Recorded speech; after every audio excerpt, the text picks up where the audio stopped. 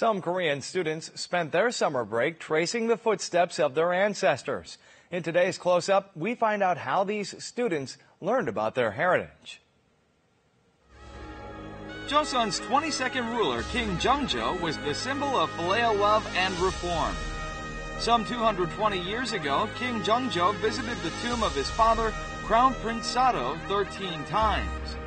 He was accompanied by 1,770 soldiers and officials on 779 horses. 2 centuries later, Korean students walked the same route as King Jeongjo, traveling 62 kilometers from Changdeokgung Palace in Seoul to the tomb of Crown Prince Sado in Suwon over 3 days.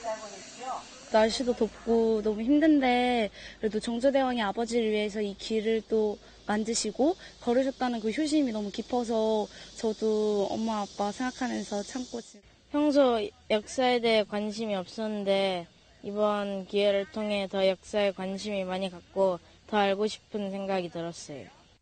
Marking its 13th year, this excursion was arranged so that Korean teenagers could personally experience the important historical event. 현장을 찾아가는 역사 교육은 사실 그 시대와 나라의 정신을 배우게 하고 또 바른 미래를 준비하는 길이라고 생각을 합니다.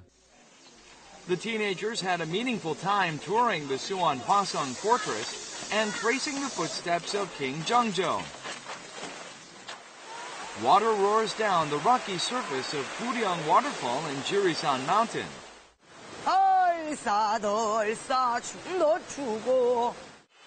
Breaking through the deafening sound of the waterfall is Korea's traditional pansori piece, Shimcheonga. This is how Korean ancestors practiced to attain the perfect voice, which was said to be able to express the sound of everything in the world. 확실히 폭포에 와서 연습을 하고 하면 목이 다부져진다고 할까 힘이 들어가는 느낌이 있고요. Their teacher started learning Korean traditional singing at age 11. She spent her entire life trying to attain that ideal voice, but her pursuit of perfection is still in progress. 폭포소에 가갖고 소리 많이 했어요.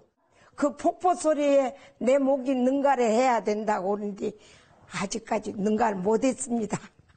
Let's hope that these aspiring traditional singers who spent their summer in Jirisan Mountain practicing with all their might under the waterfall realize their dream.